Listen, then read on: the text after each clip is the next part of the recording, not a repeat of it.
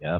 Yeah. You could literally follow the channel, and we've been talking about this from the beginning, and something tells me this ain't the end. I hope it is, but I don't think it is. But let's move on, Lonzo. It seems like every other day we're hearing about another smash and grab robbery. A couple of weeks ago, 40 people, 40, ladies and gentlemen, ran into a YSL Yves Saint Laurent store and stole $300,000 worth of items. They had 20 cars parked outside waiting for them. Just last week, a group of thieves took off with $100,000 worth of merchandise from the Gucci store in the South Coast Plaza right here in Southern California. Do you think it's going to get worse before it gets better? Yes and no. It's going to get worse, and at some point in time, they're going to drop the hammer on this shit, and it's going to change everything. They ain't going to tell nobody when the hammer get dropped. They're going to change the laws overnight, and folks going to do the same shit, thinking they can just do it. Oh wait, it's 10 years now. Nobody told me. I'm sorry. No, too late now. So, I mean, this is how the law works, man. This is how the law works. The law, like the 3 strikes law.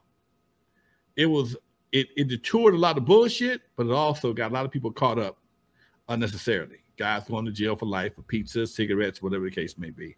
So then they rolled it back some more and made it a little bit more reasonable. You had to have a violent crime, whatever the case may be.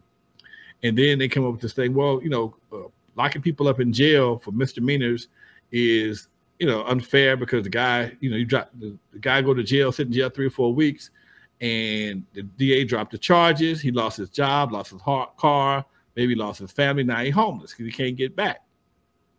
But to give people the illusion that it's okay to walk into a store 40 deep, 20 deep, 10 deep, whatever the case may be, or 1, 2 deep and just walk out with people's stuff, man, that's not a good idea. Because now you got stores and you got store owners who have to pay for this stuff no matter what happens. You got insurance companies that got to pay for this stuff. And basically, man, what you're experiencing is somebody realized that the cost of doing business, the cost of a lawsuit is not worth the cost of the item that's being stolen. So what happens is you get a security guard that grabs somebody and, somebody wants to fight and tussle, and all of a sudden now the store chain got a case. They got to give up 10 grand, 15 grand for this cat stealing, because the law is so stupid.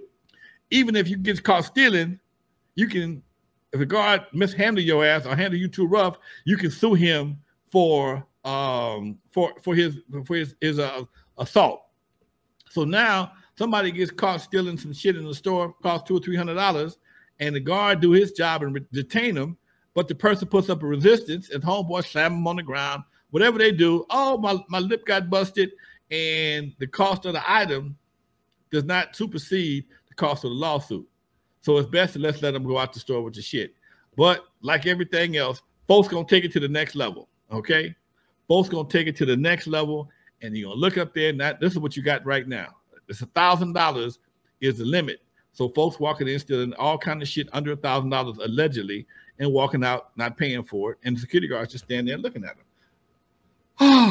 It's gonna get worse because they're gonna change the laws, or they're gonna find a way to block off streets, or be better prepared for them, or lock doors where they can't get out. And they lock the doors on you, you just can't get out. Is that kidnapping? Okay, banks do it all the time. If you walk out of a bank door, you walk between them damn doors, and you walk out with that money, and they trap your ass with that bulletproof door, that buzzer door. You can't get out of there. If that's not illegal, they'll be doing that with Gucci stores, where you have to have double locked doors, and you walk out there with something that you ain't paid for, they lock your ass until the police get there. Now what you gonna do? I saw somebody one day though get his ass whooped. You see that? Did I say that to you? Probably. I know I saw it a few times. They whooped his ass, and literally his ass. Nothing across the back. They wore his back, his legs, his ass. They just beat him till he just gave up all the stuff. But I tell you what, he ain't stealing nothing else. I'm a believer in a good ass whooping. A good ass whooping turns a whole lot of shit. Good ass whooping will supersede a prescription for various drugs. A good ass whooping will teach people manners. A good ass whooping will teach you how to respect people that you don't think need respecting because they just cool. A good ass whooping will teach you respect for your elders and your teachers, yeah, and your parents and the police. So yeah, good ass whooping is a hell of a prescription. And fathers, I was just talking to a cat, man, who we just randomly talking, and he said, you know, I never joined a gang, I never ran the streets because I was way more afraid of my father than any gang, than anybody. So just having a male in the house is a big deal. Man, I've seen situations where mama be begging, and daddy said, if I got to get out this damn couch, it's gonna be. If I have to get out of this couch, you got a problem. All right, it changes everything. If I have to get up, if I have to get up, you won't be able to sit down. Now, think about that. Yep. So important. You know, tell us about LA, Lonzo. Tell us about the inner cities all over the country just before the 3 strikes law came to pass, you know, just before the 96 crime bill came to be. Was it similar to what we're seeing now? And take yourself back to that time. You were, what, 35 years younger? What were your thoughts about the 3 strikes law back then? I knew it was crazy. It was necessary. That's the bad part about it. It was necessary, man. You hate saying that today, and you know, Biden was one of the main people pushing that 3 strikes law. But at that time, the streets was so fucking buck wild. We had never seen the streets like this before, man. The crack cocaine and gangs was rampant. They was finding bodies everywhere. They was finding bodies everywhere. It wouldn't be shit. Nothing safe, man. Nothing was safe, dude. Shots, people dying on the street, people getting robbed, dope dealers, drive-bys on the corners. It just was a real mess, dude. OG Steve, good looking out. Much love, Steve. I see you, Doc. And it was just crazy, man. And folks, they had to do something, and they changed the law, and it calmed a lot of shit down. It stopped everything, but it's calmed a lot of shit down. Unfortunately, a lot of brothers got caught up in that shit because, you know, you still want to whoop your girl's ass, and you got 2 strikes already. All right, but then also a lot of girls use it against you. You know, you got them 2 strikes. I tell them you beat me in black. You know, people can use that against you.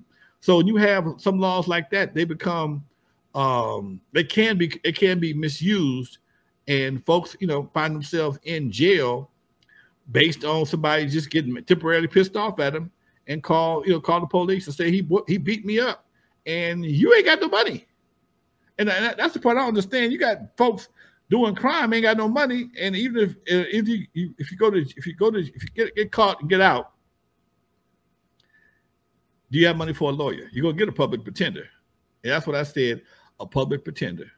Okay, you're gonna get a public pretender, and they're gonna cut you a deal. I mean, gonna give you a deal. It ain't about what you did, whether it's right or wrong. All that fighting and shit you see on TV, everybody fighting, they cutting deals.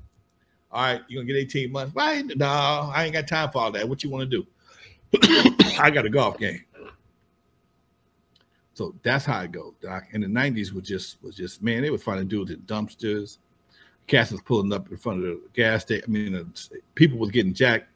Left hand lanes. You got Dayton's on. Oh, you ain't gonna make that next turn. Folks had to learn how to drive offensively.